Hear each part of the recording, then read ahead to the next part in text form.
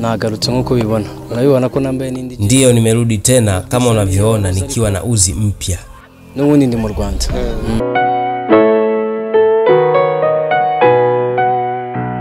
Yewe kuva muri Simba ninjye wabishatse.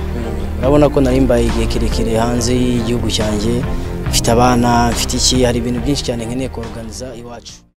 Mwenyewe ndio nimependa kutoka Simba kutokana na kukaa nje na nyumbani kwa muda mrefu sasa. Na ukizingatia nina watoto na vitu vingi ambavyo natakiwa kuvifanya nikiwa huku, ndio maana nikafanya maamuzi ya kucheza klabu ya AS Kigali kwa mwaka mmoja. Pia nilikumisi nyumbani kwetu na nimekuja kuitumikia kwa moyo mmoja. Kama unavyojua, mimi huwa sio mzungumzaji sana kwa kuwa kazi yangu ni kucheza tu. Nitajituma kufanya kila niwezalo kwa ajili ya klabu. Nitajituma kwa moyo mmoja. Na muomba Mungu anisaidie na mashabiki pia waniombee katika hilo.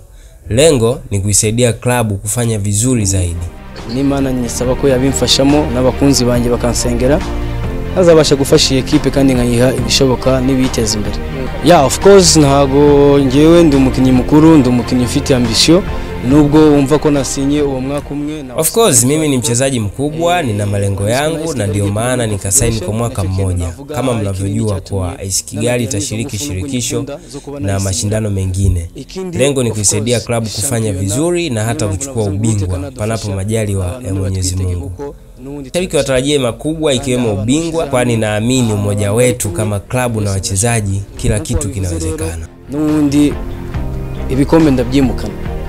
So sinatinya kuvuga ko nahanga bishoboka. Ntabwo nabizeze igikombe ko ntabwo ndi Imana, ariko nubundi nicyo mparanira ngiye igihe cyose ninjiye muri equipe. Kaba ariyo mpamvu nibizabatangaze nubundi nacyo tugitwaye.